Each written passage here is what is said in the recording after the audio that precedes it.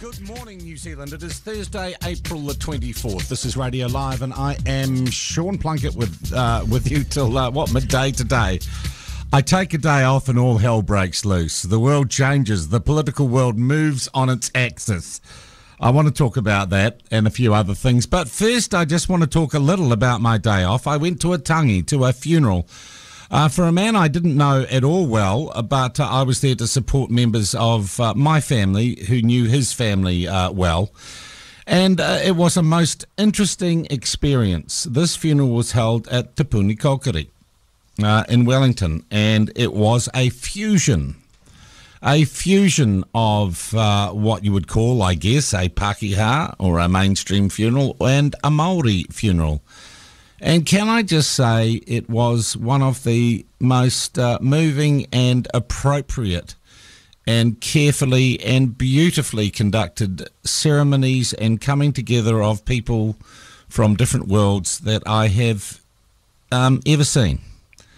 And the music was amazing. There weren't hymns, there wasn't religion, but it was a very moving and interesting day. And I would like to thank all the people at TPK, and I didn't really talk to any of you, the dignity with which you farewelled your colleague and your friend was remarkable. So I just wanted to put that out there. It was a really, really interesting and eye-opening day yesterday at the Tangi that I went to yesterday. All right, let's... I'm Martin Taylor. I've had the privilege of working and walking and talking with Gary for about 10 years. And so when on Friday night I was asked if I could help out today, there was no question. It was an honour to be here and a privilege. So, yeah. When I thought about Gary, I thought about team. Gary was the ultimate team man. Whatever the field of endeavour, you wanted to be in the same team as Gary. You wanted Gary in your team. He had your back. Be it, and it was a hell of a lot of teams. Running, harriers, relay teams, numismatics, coaching kids at athletics, at rugby, at cricket, laying out the gear every Wednesday night, rain, hail or shine, and then putting it away again afterwards, setting up, being there for his kids, being there for his family, being there for his colleagues, being there for his friends. And he expected nothing in return.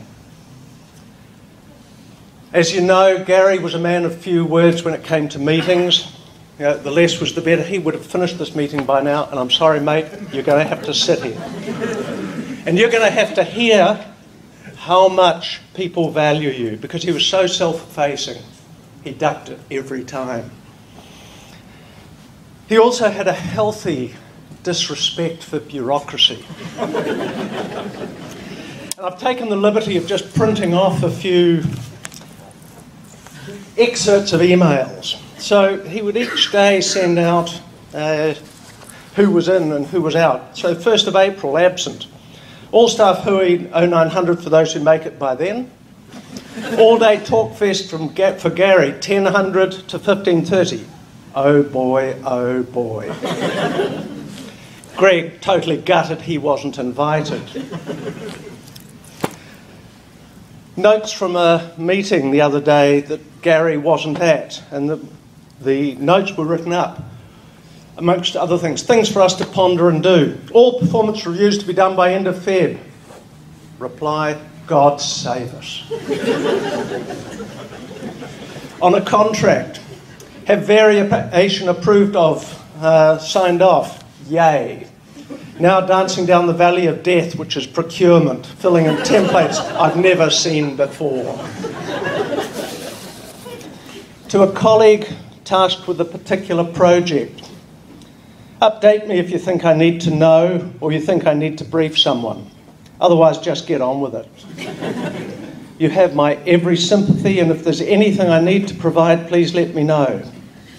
Cyanide capsules or umbrellas with poison tips are difficult, but I'm sure I have a Dagestani Black Widow in my rucksack.